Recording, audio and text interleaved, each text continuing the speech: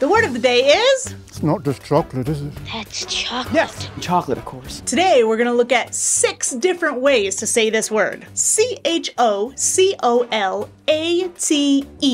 But here's the trick.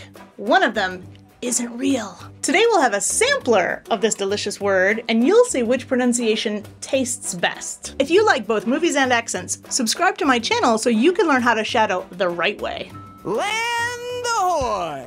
If you learned English in school, you probably had a lot of vocabulary lists and spelling quizzes. And I don't have to tell you how frustrating it is that pronunciation and spelling don't go hand in hand in English. When people learn the A-T-E ending at school, they usually think it sounds like the number 8. It makes sense because you have a lot of words that are written and pronounced that way. 8, late, fate, hate.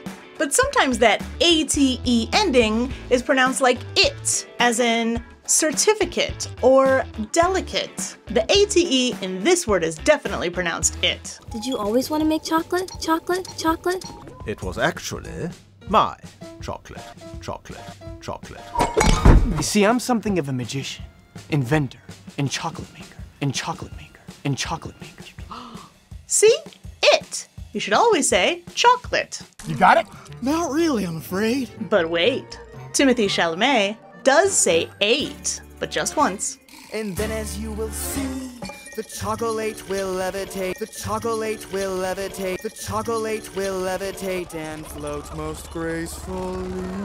Why would he do that? A is often the pronunciation used for verbs. For example, to celebrate, to educate, to separate. But there's no verb in English to chocolate. It doesn't exist. But listen to that particular part of the song again and see how Willie's being silly by changing the end so that it rhymes with the next verb.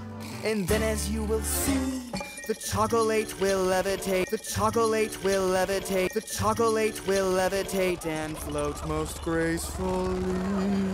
So unless you are a reprobate, please refrain from using chocolate. Rules is rules. Now we'll take a closer look at that first vowel in the word, the O.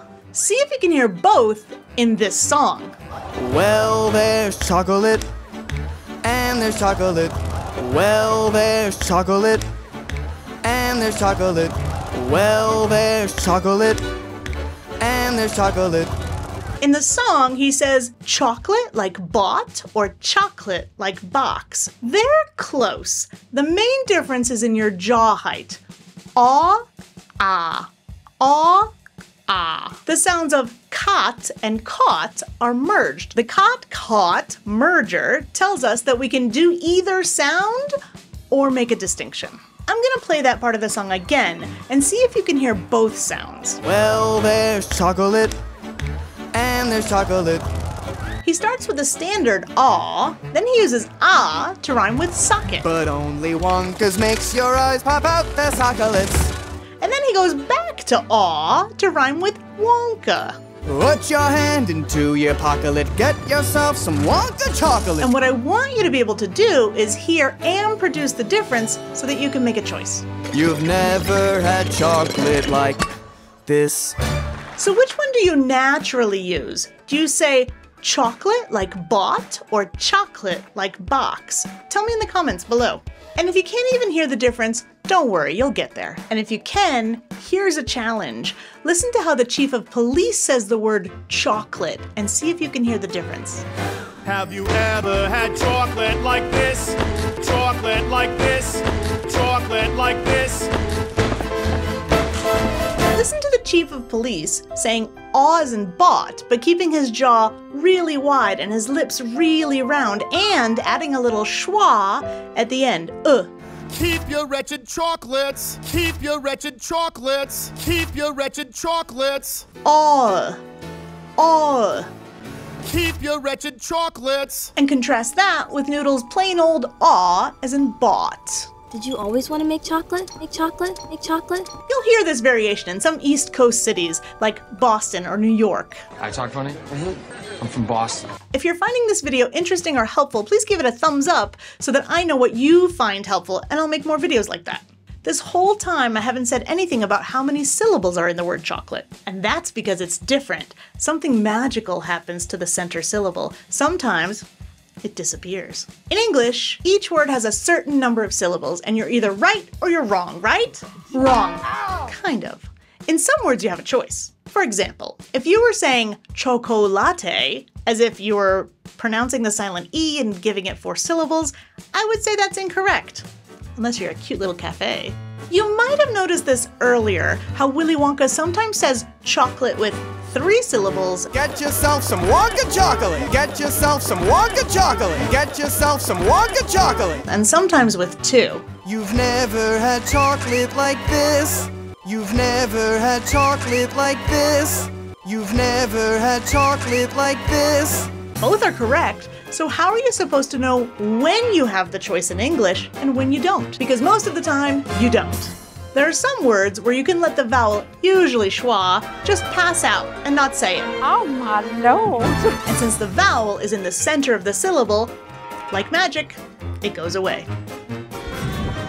For example, do you say family, like noodle, Bavarian royal family, family, family. Willy, Family, family, family. or Slugworth? Family, family, family fortune. With 2 syllables or 3? Both are correct. You can leave in the schwa for 3 syllables, family. Or you can take it out and put the M and the L together to make a consonant cluster with 2 syllables, ml, ml, family. And we have the same thing going on with the word chocolate. You could say it with 3 syllables or 2. Listen again to how you can change it, like for the melody of the song here. Microscopic fleas, like chocolate more than leaves, like chocolate more than leaves, like chocolate more than leaves. How thrilling to be living in a chocolate hotel.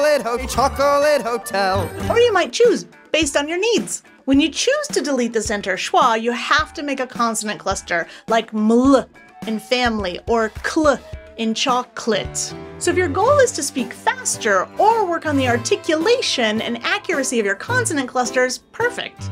And if some of those consonant clusters are difficult, just take it slow and use the schwa to help your tongue transition and make it easier.